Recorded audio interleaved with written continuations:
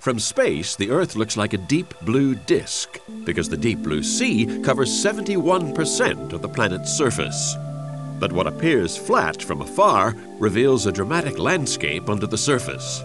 Steep undersea canyons and deep trenches like the Mariana Trench in the Pacific, the deepest point in the ocean anywhere in the world, nearly 36,000 feet.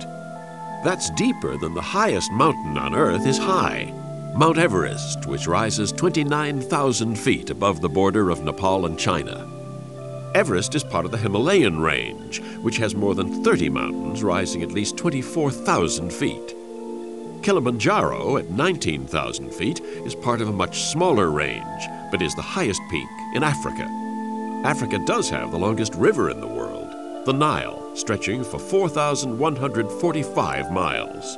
Only slightly shorter is the Amazon in South America, which actually carries more water than any other river on Earth. The Colorado River is known not for its length or volume, but for the creation of its current, the Grand Canyon, an abyss more than a mile deep. When it comes to uninterrupted vertical drop, the water flowing over Ribbon Falls in California's Yosemite National Park falls the furthest in North America, more than 1,600 feet.